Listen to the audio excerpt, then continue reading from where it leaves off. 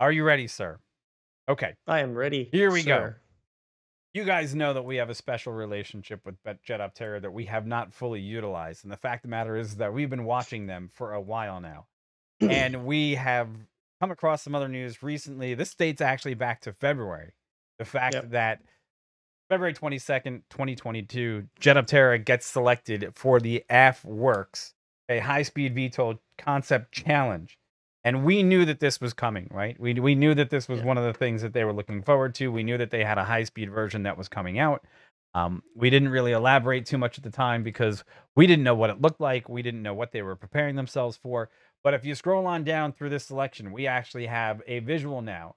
There's a lot of 11 other Mhm. companies I think were selected as well, Yep. but Yep. we have a vision of what the new Jetoptera high-speed VTOL will look like. Here it is, right? And that's great for them because they're using the Floetic propulsive system. Okay, Mhm. they've partnered with Northrop Grumman. Perfect, great partnership right there, and they're on board to do fantastic things. But there's another part to this story, and the part to this story that we really want to pay attention to is that they actually have now jumped back in to the funding process with their Yep. now they're on engine start. Okay. Now we can't say more than enough about how much we speculate that these guys will be the front runners in the eVTOL market. They've got 53 patents now and 120 patents pending. We know that they've gone through some excellent sound tests. They are collaborating with GE, Honeywell, Pratt and Whitney, Northrop Grumman, right? We still have them as being the revolutionary step in the eVTOL marketplace. For sure, bar none. But here's the next thing. They got themselves a brand new shiny toy. Okay. And this Mhm. toy is here to build up that speculation of what they're going to be able to do in the future marketplace. And with that, I'm going to kick it off to Corey because he can tell you what they posted recently. Go ahead. Take it away, Corey. Awesome. Awesome. Cool. Yeah. So basically, what I was doing, I was just cruising around and saw that Jetoptera had posted on their LinkedIn, which I follow, and we communicate with them over there as well. That they have just received a shiny new turbine Mm. from Turbotech. It's called the TPR90. And so basically, obviously, I had to do a little bit of research on this and get the scoop. Basically, it's the first low fuel burn regenerative light turboprop. So basically, to give you kind of an idea, this package is about 80 Hmm. pound or 80 kilograms.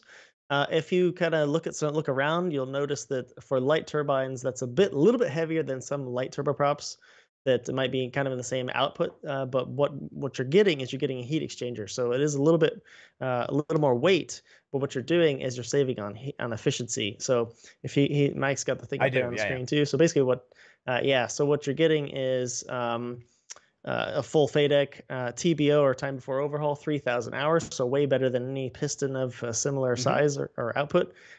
They also say polyfuel, so use a bunch of different types of fuels in there. They say low emissions. And they also say ultra quiet signature, Uh-oh. which we think is pretty Yeah. Yeah. cool. Um, because obviously application, and we know Jetoptera has been doing a lot of work in keeping the acoustic signature down on the vehicles.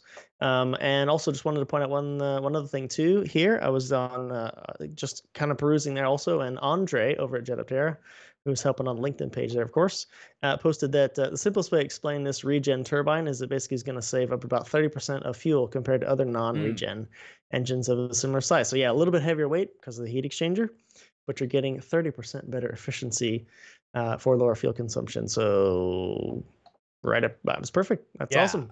And so Yeah. look, this, Jetoptera, their homepage really hasn't changed much over time, and that's because these guys have been in the process of having their flying. So look, they've taken their fluidic propulsive system a step further than most other people because they have proven the concept that this will work time and time again. You can go out on YouTube, you can see the videos of it, right? And we still pick these guys to make that journey from the investment phase into the phase of actual FAA flying. They assume now 2024 to be in the prototype and 2026 to be FAA certified, right? That's directly off the start engine page, right? Look, we were featured on their previous funding pages on WeFund, and we were Yep. grateful for that because we know how to interpret what their technology means to the industry. We cannot stress enough that if you've ever been a pilot in normal aviation, you have touched something from GE Aviation. You've touched products from Honeywell often. Yeah. You Yeah. have experience with Pratt Yeah. and Yeah. Whitney products, and Northrop Grumman is a great backer towards their development. And now with the engine that seemingly would be the glue to put all this together, they're like the perfect package. I don't see them missing the mark on this. Right. Yeah, I mean, especially being still front runners in the Air Force Works Challenge, I know that that's still kind of an ongoing process, and there's some more phases coming with that. But basically, the end of phase one, moving to phase two, should be actually this month. So hopefully, maybe get a little more news for you guys when that does come Mhm. out. But then, when obviously we would imagine they probably would move to phase two, but then moving to phase two in the Air Force Works Challenge, then eventually Air Force running the Air Force Works program will be looking for full scale prototyping, obviously for the military applications. And so we when you go to their start engine page, of course there's a bunch of pictures of their previous designs we've kind of Mhm. reviewed, and I think that's more along the lines of what you'll probably see in the commercial Yes, side, absolutely. air taxi, urban air mobility Yeah, yeah, sector yeah, for stuff. sure. But as we've talked about before, yeah, Jetoptera's got a lot of things going on behind the scenes through Air Force Works, DoD, Navy, whole bunch of stuff, and so it would only be logical for that tech to be refined and then move to the commercial And market, yeah, which and amazing, to boot, awesome. all right, they have listed under the Turbotech Innovations engine that they're going to use, that regenerative, finally that type of turbine, right? They're saying that Hmm. it's going to be ultra quiet. Now, here's the thing: Jetoptera went into an anechoic chamber before against all competitors, and they came out bar none one of Hmm. the quietest devices for this type of application. And if you look at their actual start engine page, they actually say right then and there, we are 20 to Yeah. 35 dBA lower decibels, right? Lower than the quietest propeller, and they are 40 to 50 Right. lower than the quietest helicopter, which is easy to Hmm. do in some cases, right? Um, Yeah, helicopters are Helicopters are pretty, pretty pretty loud, noisy, but but yeah. the difference is what we've also known all along, that the Fletic propulsive system does not need a ton of horsepower in order to be effective. So if it's the force multiplier that they say it True. is, which we are led to believe it is true because they're using that propulsive system, that could be not only evolutionary and revolutionary to multiply the amount of force that's coming out of these centralized turbine units that they're going to use in their propulsive system. Man, they're making strides that others just can't capitalize on right now, right?